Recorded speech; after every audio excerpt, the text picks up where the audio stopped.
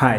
കഴിഞ്ഞ സെപ്റ്റംബറിൽ മലയാളികളുടെ പ്രിയ ടിക്ടോക്ക് താരമായിട്ടുള്ള ലിഥിൻ ക്രൂസ് എന്ന പയ്യൻ ആത്മഹത്യ ചെയ്തിട്ടുണ്ടായിരുന്നു. നമ്മളിൽ ഭൂരിഭാഗം ആളുകൾക്കും അതറിയാം. എന്നാൽ ആ പയ്യൻ എന്തിനു ആത്മഹത്യ ചെയ്തു എന്നതിനെക്കുറിച്ച് ഇന്നും വ്യക്തമല്ല. ഒരുപാട് അഭ്യൂഹങ്ങൾ ആ മരണത്തെ ചൊല്ലി ഇന്നും സോഷ്യൽ മീഡിയയിൽ പരക്കുന്നുണ്ട്. ഇങ്ങനെയൊക്കെ ആണെങ്കിൽ കൂടിയും ആ മരണത്തിന്റെ യഥാർത്ഥ കാരണം ഇന്നും ആർക്കും വ്യക്തമല്ല. ഞാൻ ഇതിനെക്കുറിച്ചൊരു വീഡിയോ മുമ്പ് മറ്റൊരു ചാനലിൽ അപ്ലോഡ് ചെയ്തിട്ടുണ്ടായിരുന്നു. അതിന്റെ കമന്റ് ബോക്സിൽ ഒരു പയ്യൻ വന്ന് കമന്റ് ചെയ്തു, ലിഥിന്റെ ആത്മാവുമായി ചാർലി ചിറ്റന്റെ എന്ന വ്യക്തി സംസാരിച്ചു എന്ന് പറഞ്ഞു. ആ കമന്റ് കണ്ടപ്പോൾ ഞാൻ ഞെട്ടി. ഈ പയ്യൻ എന്താണ് ഈ പറയുന്നതെന്ന് ചിന്തിക്കാൻ തുടങ്ങി. അങ്ങനെ സത്യാവസ്ഥ അറിയാൻ വേണ്ടി ഞാൻ ചാർലിയുടെ ചാനൽ ഒന്ന് സന്ദർശിച്ചു. അപ്പോൾ കണ്ട കാഴ്ചയാണ് ഞാൻ നിങ്ങളുടെ മുന്നിൽ പങ്കുവെക്കാൻ പോകുന്നത്. അപ്പോൾ അദ്ദേഹത്തിന്റെ ലിഥിന്റെ ആത്മാവുമായിട്ടുള്ള സംഭാഷണം ഒന്ന് കണ്ടു നോക്കാം.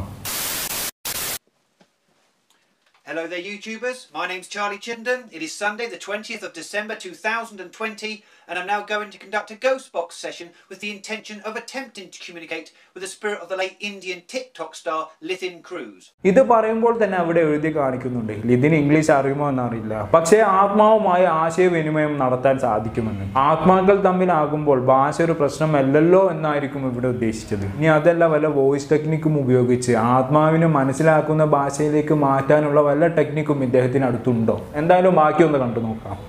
So I shall turn on the PSP7 here, which I've connected to my stereo speakers for added volume. I shall go into reverse sweep and we'll see what we can get. Are there any spirit beings present, please, who will bring forward the spirit of the late Indian TikTok star Lithin Cruzze, please? Lithin Cruzze, if you speak into this device, I can hear you. Lithin Cruzze was born on the 28th of January 2000 in India.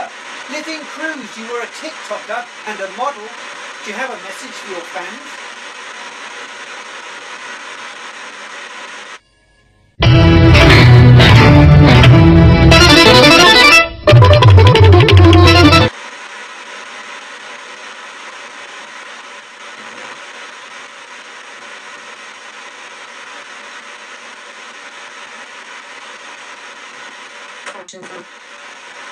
മൂപ്പര് വാനുലോകത്ത് കിടക്കുന്ന ലിഥിനെ connect ചെയ്യാൻ പറഞ്ഞ് മൂപ്പര് radio പോലത്തെ എന്തൊരു സാധനം ഓണാക്കി tune ചെയ്യാൻ തുടങ്ങി. അവസാനം 91.9ഉം 93.5ഉം ഒക്കെ കഴിഞ്ഞ് ഒരു പോയിന്റ് എത്തിയപ്പോൾ സാധനം വാനുലോകത്തേക്ക് കണക്റ്റായി.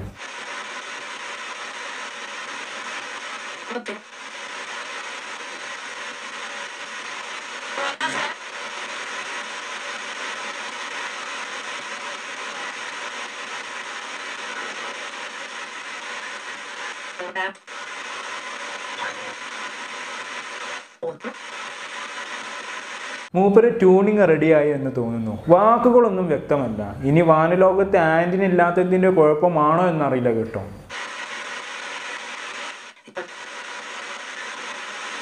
Lithin Cruzze died on the 28th of September 2020 in India.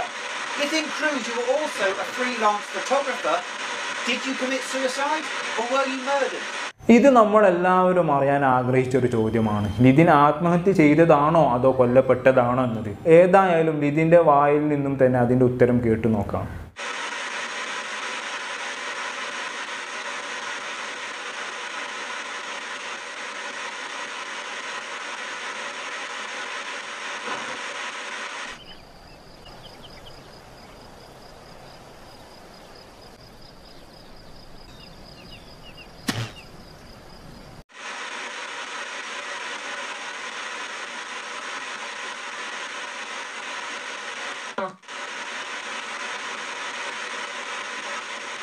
With it.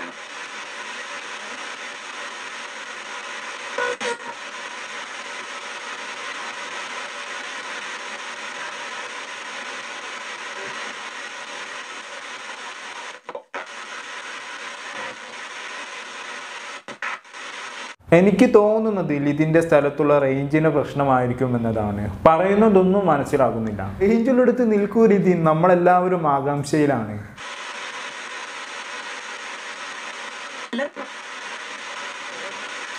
Lithin Cruzze, you worked at L7 Studios. Do you have a message for your family? ഫാമിലിയിലേക്ക് message ഉണ്ട് എന്നൊക്കെ അവിടെ നിൽക്കട്ടെ. ആത്മഹത്യയാണോ കൊലപാതകമാണോ എന്ന് പറയൂ, അതല്ലേ നമുക്കറിയേണ്ടത്.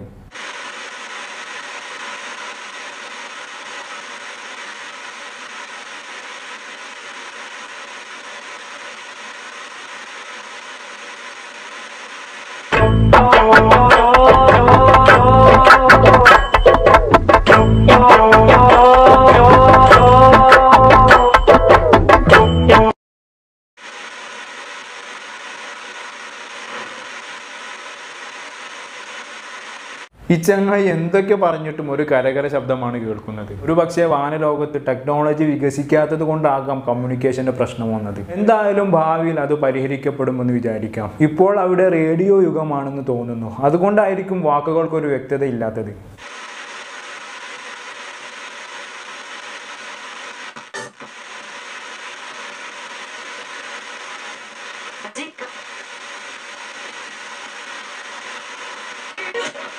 Okay, I'm going to go now. I'd like to thank you all for your communication, and I mean you all the greatest of respect.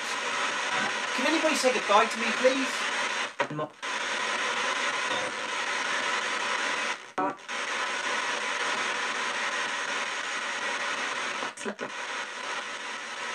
Okay, goodbye.